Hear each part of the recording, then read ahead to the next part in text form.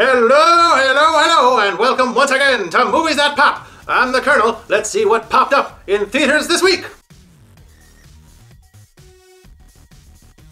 Now, who would have thought that the Lego Company, by way of Warner Brothers Entertainment, would have grown to become such an entertainment powerhouse akin to Leica Entertainment or Illumination Entertainment? Pfft, not me, I tell ya! And I love building with Legos, don't get me wrong, but 2014's The Lego Movie caught us all by surprise with its depth and imaginative wit, and earlier this year the Lego Batman movie was an irreverent love letter to the comic book superhero while still telling a fun story by way of a full-blown assault on the funny bone. So now we have the Lego Ninjago Movie, and it's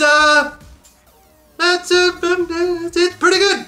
It's pretty good.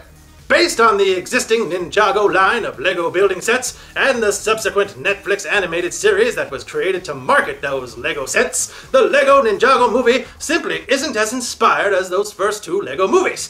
Its target for satire isn't as wide, and its characters aren't as rich or lovable. The jokes, however, are just as funny. And just as plentiful. The world, once again constructed almost exclusively out of CGI Lego bricks, is still rich and detailed and gorgeous to look at, especially in 3D. However, this time around, it's the story, which is pretty standard stuff. And that's not bad. It's fine. It's all perfectly fine. It's just that perfectly fine isn't what I'm accustomed to getting from Lego at this point. Ninjago tells the story of a team of multicolored teenage ninjas and their sensei, Master Wu, as they battle the evil Lord Garmadon, who lives in a volcano just off the coast of Ninjago City and constantly rampages through the city just for kicks. However, since one of the ninjas, Lloyd, is the son of Garmadon, the story's really gonna be about him. This leaves behind a bunch of other ninjas, all of them with character names, all with their own powers, all of them voiced by great comedic actors that have nothing to do except to take part in the big group action fights. Heck, one of the characters is voiced by Kumail Nanjiani, and I think he only gets one joke, and it's in the trailer. So what the heck is the focus of Ninjago then? Well, it's the daddy issues stuff, unfortunately. And although Justin Theroux is hilarious as the gravelly-voiced Lord Garmadon in the pantheon of colorful and bombastic Lego characters,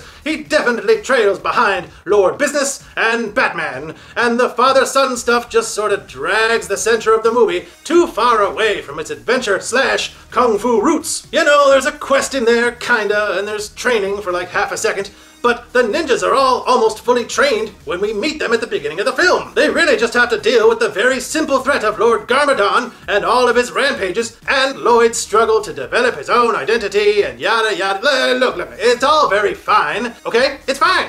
But it could have been much better.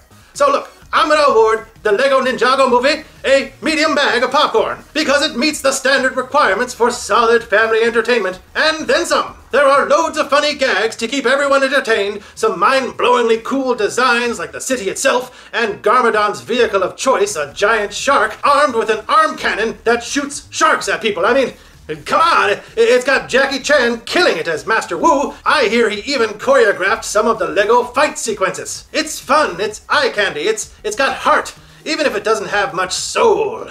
If the Lego Movie is about what happened when you build with reckless abandon, then the Lego Ninjago Movie shows you what happens when you simply stick to the instructions.